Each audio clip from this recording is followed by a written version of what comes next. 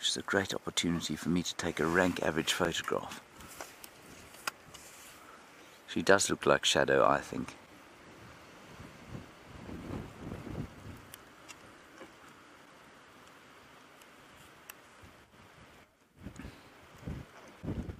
Calling the youngsters, so maybe they'll pitch up.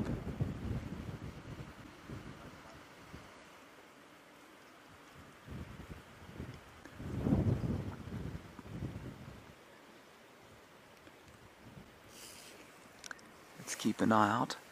I'm so irritated with myself that I left the binoculars behind. I'm going to guess that they're behind the termite mound to the left of where she's looking now. I think they might be coming from there.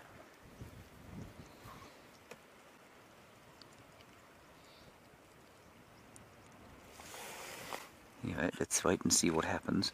In theory, if the cubs arrive, it's a one-vehicle sighting, but because she's called them to us, I think we'll probably just sit here and see what happens.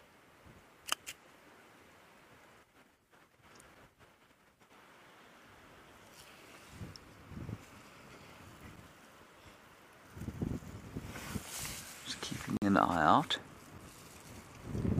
She looked like she wanted to go back up to the top of the tree.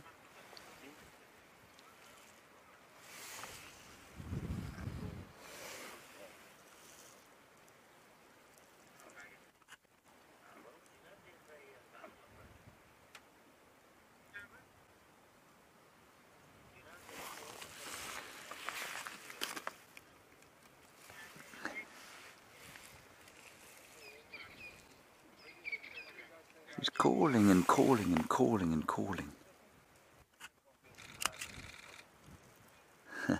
You may have heard Yors's camera going there. Yors takes some beautiful pictures, but he just fired off about 700 for that last one. I've taken one, of course, with my ultra slow camera. Calling, calling, calling.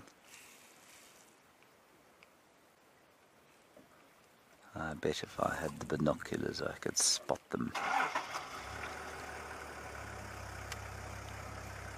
Lurking in the shadows.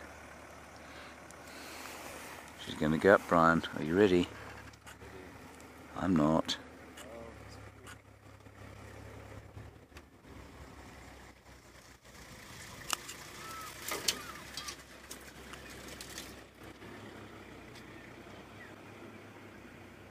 She's a rather splendid looking lady.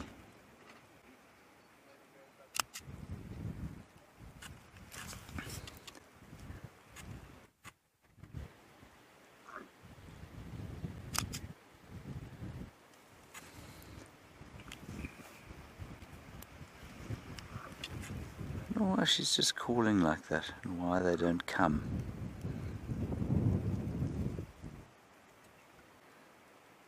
Sally, you're in Oregon, and you say, "Come, cubbies, please," and I say the same thing, "Come on, cubbies."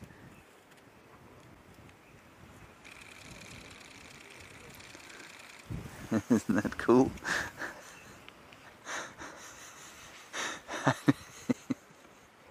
I'm just laughing at the number of pictures that Yors managed to take there. In the same time that it takes me to take one picture, he must have taken 77. Let's just go back a little bit.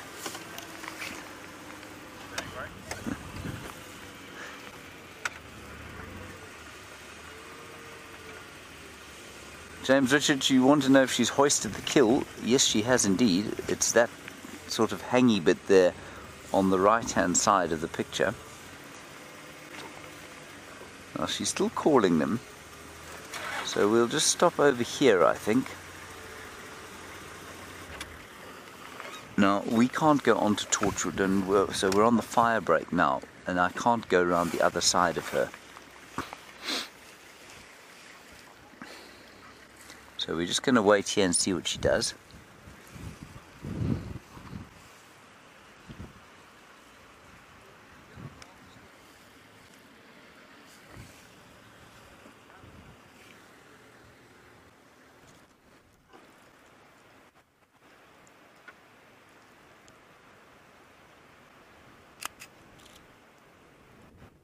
I knew she'd do that.